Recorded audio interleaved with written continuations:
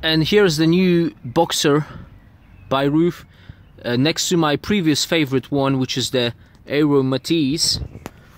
This one is already a couple years old, and a lot of running and riding.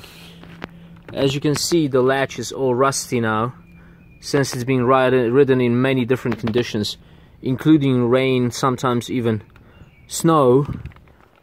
But, well, it stood the test of time. I still love it. The only thing I noticed is that this becomes loose. Once, when I was riding long distance ride, this came loose and I lost it on the road. Like, I heard something falling to the ground, so I stopped my bike. It was like 200 meters and I was able to find this. So then I tightened it up with some silicone glue. The screw is on rubber glue, and now it doesn't get out anymore. So, but still, this is a very, very fine helmet.